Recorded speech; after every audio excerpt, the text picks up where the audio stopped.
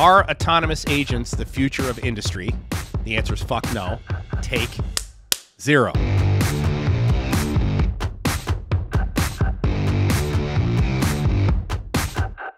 right. I gave this speech at Georgia Tech, I don't know, month and a half ago.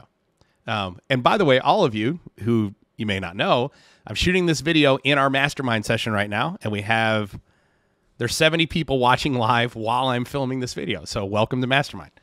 I gave this speech at Georgia Tech a month and a half ago at this IoT symposium. There were all these brilliant people in the room. There was a data scientist from Ford there. Actually, there were a bunch of data scientists in the room. The whole topic was AI. And during my speech, there was a question about autonomous agents. They were talking about what impact are autonomous agents going to have on people in industry. And I said, if you're asking me, are autonomous agents the future of industry? The answer is fuck no. And that video turned into a short that we put on our YouTube video, or our YouTube channel. And somebody commented, and he said, interesting take, considering autonomous agents are being used everywhere right now. And my reply was, no, they are not. What you are describing are semi-autonomous agents. Okay? Here's why I take that position. Autonomous agents are not the future of industry. Okay? Number one, 3 years ago, large language models had accuracy, they were about 88%. So the confidence level of the response, the word that it put out, was about 88%. That was the threshold. If they're 88% or greater, that's the word they use. All right.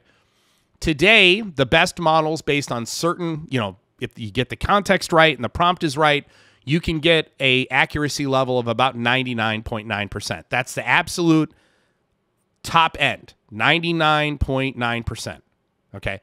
To put that in perspective, that is one error for every 1,000 responses. So, and a response is a word. So that is one error for every 1,000 words. That's 99.9%. The core of artificial intelligence today is our large language models. Okay? You heard it here first, probably somewhere. Large language models are not the future of artificial intelligence, and they are not the path to general AI or generative AI. They are not. They are merely the first step.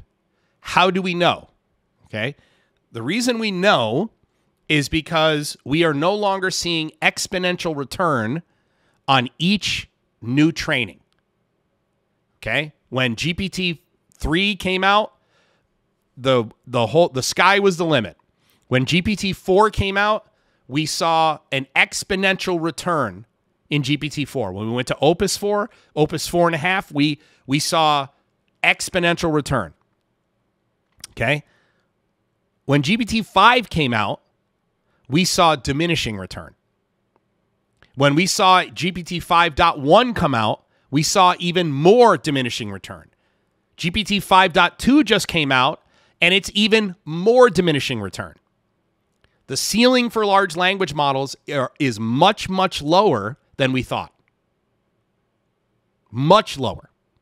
Does that mean that they are not incredibly powerful? Of course not. They are incredibly powerful. But they are very powerful at making average people above average people. Really good engineers, great engineers.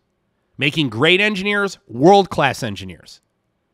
In general, large language models are very good at making people super people. But there is no one, there's 68 people watching right now. If you are a person who believes that you can trust large language models to run autonomously without human supervision, you are one of two things.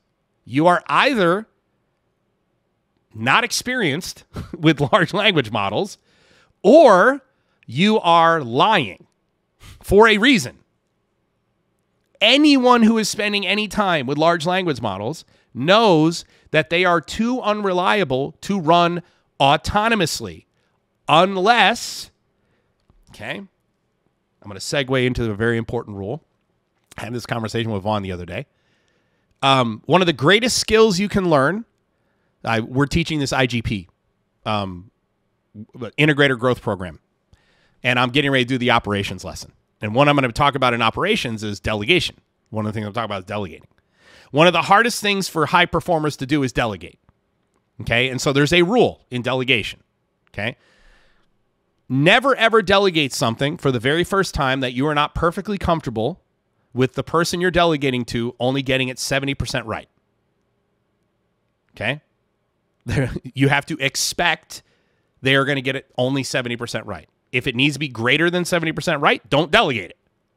Do it yourself. Okay? Give them more and more opportunities, and they'll go from 70 to 80 to 90 to 100% to 110 to 120 to 130. They will be better at you at doing that task if you hired the right person and they have the right skills after many iterations. Okay? It is the same thing with autonomous agents. It's the same thing with agentic AI. They are not autonomous. They are semi-autonomous. You do not delegate anything to an agent that you are not okay with the agent not always getting right. Okay? That's not autonomy. Okay? That might be unsupervised semi-autonomous, but it is not autonomous. It is not autonomous. That is why my position is autonomous agents are not the future of industry, because when you couple together the unreliability of large language models, 1 in 1,000 is a good track record, but it ain't good enough. There's a reason that PLCs have 9 nines of reliability, not 3 nines of reliability, but 9 nines of reliability. Why are PLCs engineered to have 9 nines of reliability? Because they could run for the whole history of the universe.